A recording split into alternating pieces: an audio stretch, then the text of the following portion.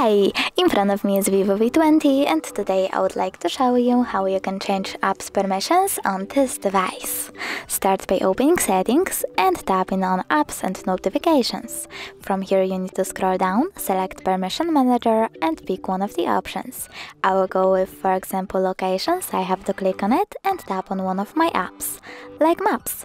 Then select one of the options, allow all the time, allow only while using the app, ask every time or deny.